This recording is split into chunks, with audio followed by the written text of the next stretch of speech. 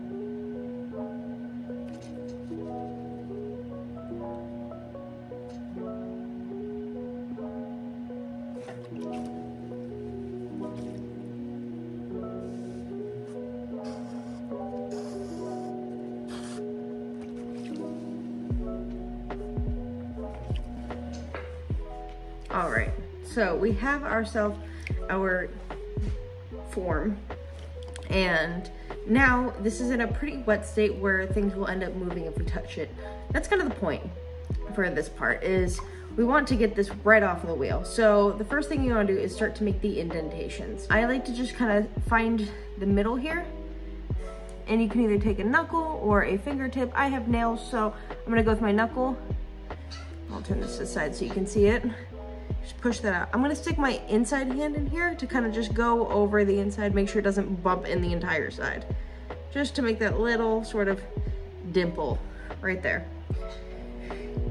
Now, looking at the top of this, I can see that the exact opposite side is right here. So I'm gonna go right for the middle. I usually like to break things into quadrants when I end up doing this technique. So now that I have my two sides, I can kind of even it out in these other corners here.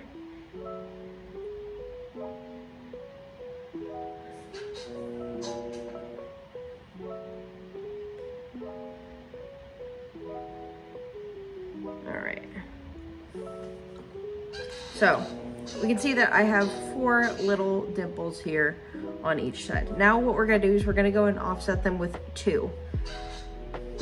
Because typically when you do this with fabric, you have to kind of attach at an angle, and so, or like string things together at an angle. And so we're gonna go above and below, right in between each one of these. So that way you will end up having kind of your spots mapped out for you once you have those initial 4.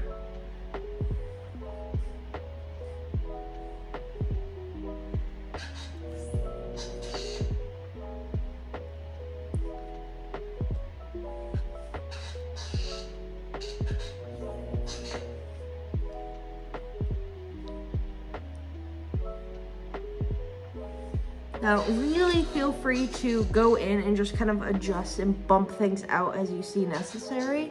In this stage, you want to do it while, you know, you can still move it, because once it starts to get to leather hard, you're not going to be able to move it like this anymore. I like to really exaggerate mine, so I'll go over this usually a couple of times.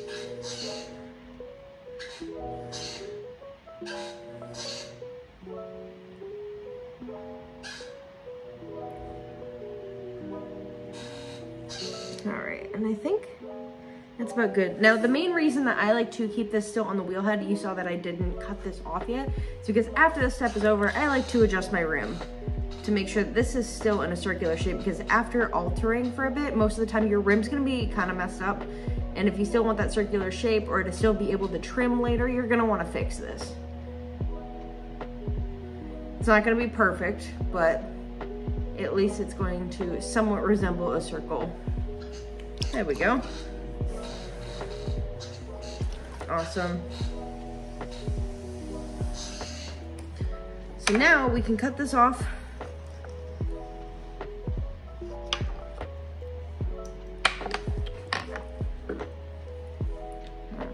I always use a screwdriver to get my bats out of this.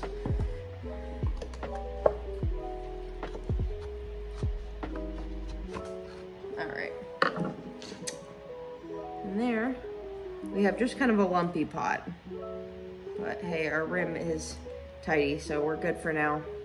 All right, so now we're gonna wait for this to get about leather hard, and we'll come back to it. All right, everyone, so I have waited about a day for this, and now it's kind of at that point where it's just about leather hard. It's still a little bit softer, but I kind of like to keep it a little bit more malleable, especially for this particular process. So let's go ahead and trim a little bit. I'm gonna be careful that when I trim, I don't take too much off the bottom because we really don't want to disrupt this pattern that we already have going on here.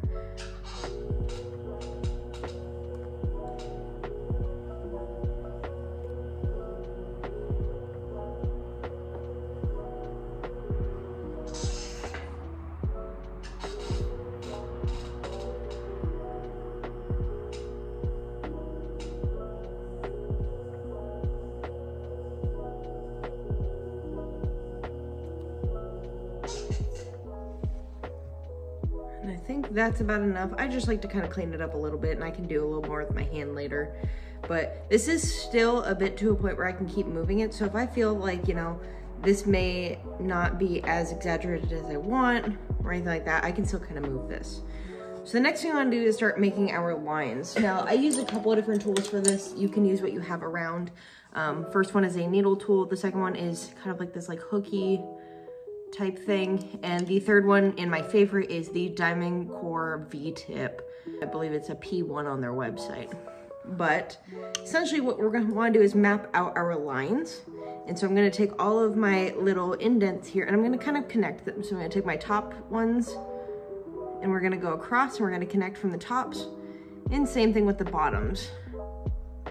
And with these center ones, you're going to kind of do this sort of like X. Now you can just go in with a needle, or you can go in with this sort of hooked tool and carve out a little bit more depending on how deep you want that design. And my personal favorite, the Diamond Core, which will really take out a lot more clay there. So we're gonna go ahead and do that all over this cup.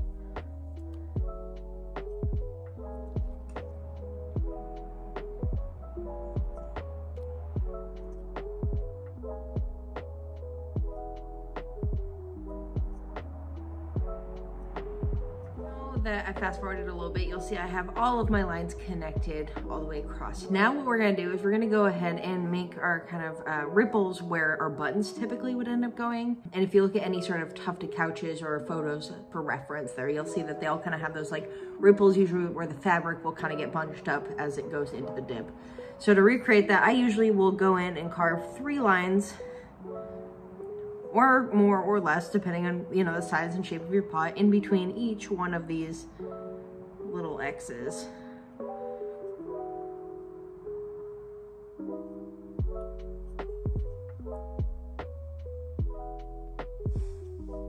That one only fit 2, but it's fine. So you can kind of see how that goes. So we're gonna do a couple more. I have my lines all around my cup.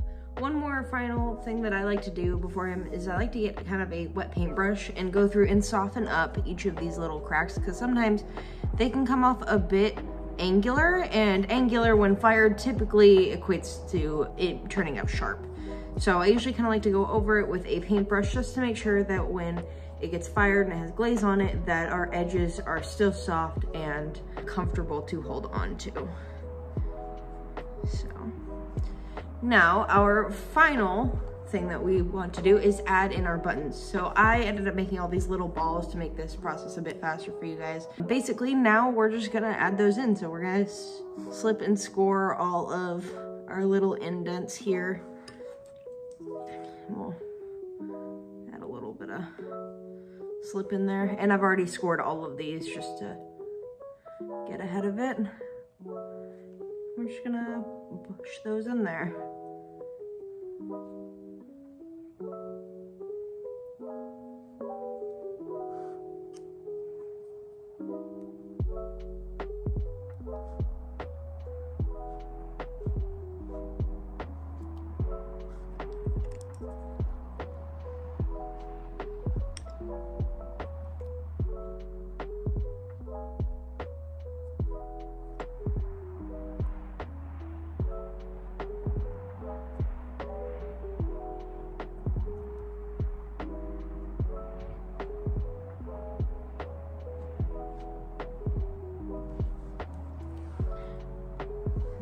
Have it.